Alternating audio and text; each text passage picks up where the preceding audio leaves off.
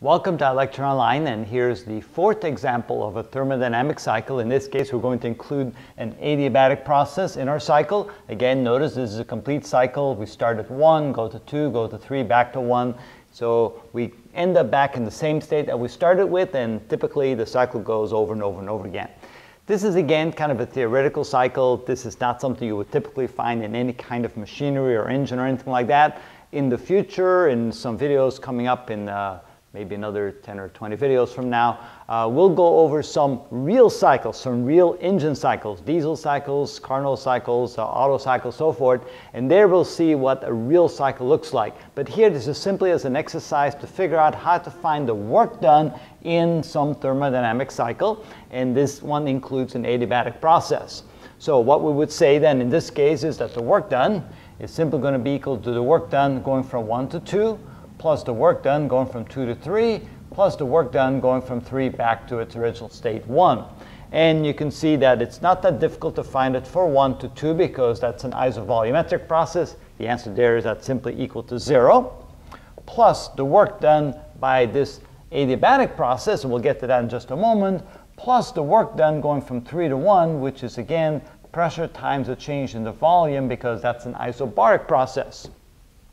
So how do we find the work done going from 2 to 3, which is an adiabatic process? Well, let's go back to our first law of thermodynamics that says delta U equals Q minus W. The change in internal energy of the gas equals the heat added to the gas minus the work done by the gas. And remember, for a thermodynamic process, not thermodynamic, for an adiabatic process, that's what I'm looking for, Q is equal to 0. So in this case, we get delta U equals 0 minus W, or that means that W is equal to minus delta U.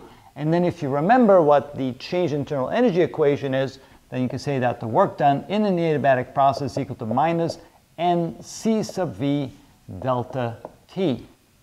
So all we have to do there is find the change in the temperature, know what the C sub V is for our gas, and we know that we have a monatomic gas. N is just the number of moles, and we're in business. We can plug that right in here. So what we're looking for is plus the minus nC sub V delta T going from 2 to 3. All right. So what's the temperature? Well, first of all, we're given the temperature over here at point 1, but we're not given the temperature at 2, and we're not given the temperature at 3. So what do we need to do then? Well, we need to find the temperature at 2, so using this equation right here, we say temperature is equal to PV over NR, simply by dividing both sides by NR. So temperature at 2 is equal to the pressure at 2, which is 2 atmospheres. Oh, there should have been 2 atmospheres.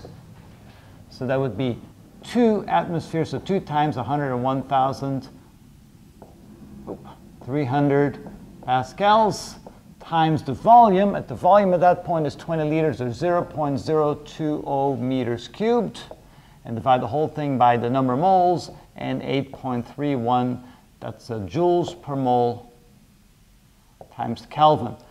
So temperature at that point is, and see here, so we go 2 times 101,300 times 0.02 divided by 8.31 equals, and the temperature at location is 487.6 Kelvin. All right, that's a good start. So now we have one of the two temperatures. Now we need to know the temperature at 3.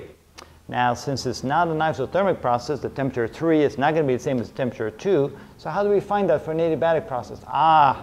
We have this equation that says that T2 times volume 2 to the gamma minus 1 equals T3 times volume 3 to the gamma minus 1. So in an adiabatic process, the temperature at 3 can be found if you know the temperature 2 and we know the volume change. But there's another problem. We don't know the volume at 3. There we need another equation. Maybe we'll try this one that says that P2 V2 to the gamma equals P3 V3 to the gamma. So there we have a relationship between pressure and volume for an adiabatic process, and it turns out that yes, we do know the pressure at 2, And we do know the pressure at 3, which is the same as pressure at 1. We do know the volume at 2. So actually, here we can find the volume at 3. And once we find the volume at 3, we can find the temperature at 3. Not so straightforward, is it? But it's the only way. All right, so what we're going to do here is find the volume at 3 first. So we can say that the volume at 3 to the gamma is equal to pressure 2, volume 2 to the gamma divided by pressure 3, simply dividing both sides by pressure 3 and turn the equation around. And then to find the volume at 3, I need to take the gamma root of both sides of the equation. So volume 3 equals the gamma root of P2 V2 to the gamma over P3. All right, it doesn't look like a nice equation, but actually it's not so bad. First of all, what is the gamma of a monatomic gas? Well, remember that gamma is the ratio of the C sub P divided by C sub V. And for a monatomic gas, that's 5 over 2R divided by 3 over 2R. And so the R's cancel out, the 2's cancel out, which is 5 over 3, which is 1.67. All right, so now that we know that, we say this is equal to the 1.67 root times pressure at 2, which is 2 atmospheres, which is 2 times 101,300 pascals. I'm going to leave all the units out because it's going to get kind of messy. Volume at 2 is 20 liters. Converted to cubic meters is 0.020. There's a decimal. That would be to the 1.67 power divided by pressure at 3, which is 1 atmosphere, which is 101,300. Okay, notice then that this cancels out with that, so that makes it a little bit easier. So we take this number, raised to 1.67 power, times 2, take the 1.67 root of that, and so 0.02 raised to the 1.67 power equals times 2 equals. Now we're going to have to raise that to the 1 divided by 1.67 power equals, that's better. So volume 3 is equal to 0.0303 cubic meters. So now we have the new volume at this location, which means we now can use this equation, because this volume will go in here, to solve for T sub 3. All right, so T sub 3 is equal to T sub 2 V sub 2 to the gamma minus 1 divided by V sub 3 to the gamma minus 1. So it's simply the ratio of those two volumes to the gamma minus 1 power.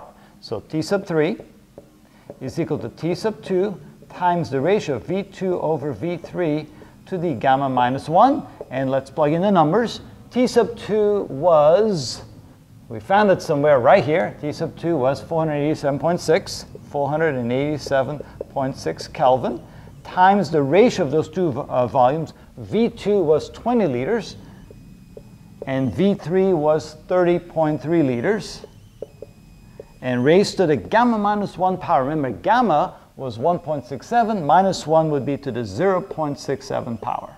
All right, so now that should give us T3.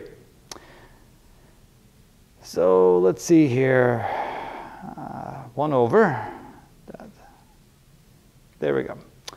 And times 0.02 equals, so that's the ratio, raised to the 0.67 power, and then multiply times 487.6 times 487.6 equals, and I get 369.2 degrees, 369.2 Kelvin. Now, a quick check, is that reasonable? Well, let's see here. In an adiabatic process, the temperature of the gas actually decreases because we cross isotherms and we go to a lower temperature. And if the temperature here was 487.6, we expect the temperature there to be less than 487.6. It was 369.2, so it looks like we're in the ballpark. All right, now, are we ready to find the work done by that process? I think we are, because now we have the difference in the temperature, we have the beginning and ending temperature, we have C sub P, we have N, we're in business. So this is equal to 0 plus. This is actually a minus, so let me go ahead and minus N. N would be 1 mole. C sub V. C sub V for a monatomic process would be 3/2 R. So 3 over 2 R. R is 8.31. And delta T. Now, this is going to be a negative quantity because the final temperature is lower than initial temperature. So it's 369.2 Kelvin minus 487.6 Kelvin. And, we got to be careful here. And then, of course, plus the P delta V. I'll put the numbers in later because I'm running out of room there. But at least we can calculate this portion right here now. Let's do that.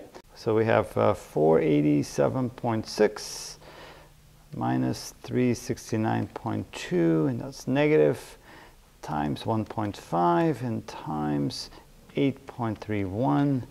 And so this is equal to 0 minus that's plus 1,476 joules.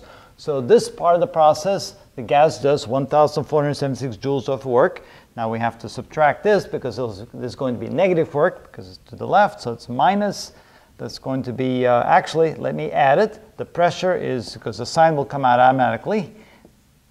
This is pascals times the change in the volume. So the final volume is 20 liters, 0.020 cubic meters, minus the initial volume of 0.0303 cubic meters. So let's find out what that is equal to. So this is equal to 1,476 joules, and that'll be a minus, all right, 0.02 minus 0.0303 times 101,300 equals, and that would be minus 1,043 joules. And so final answer, 1,476 minus 1,043, and that's 433 joules of total work done by this cycle, this thermodynamic cycle. So the way it works is this: going from 1 to 2, no work done because no change in volume. Going from 2 to 3, the gas does work, a total of 1,476 joules of work. And then going back from 3 to 1, the atmosphere has to work on the gas. So work is done on the gas. That means negative work, 1,043 joules. Net work done by this thermodynamic cycle is 433 joules. And that's how you do a problem like that.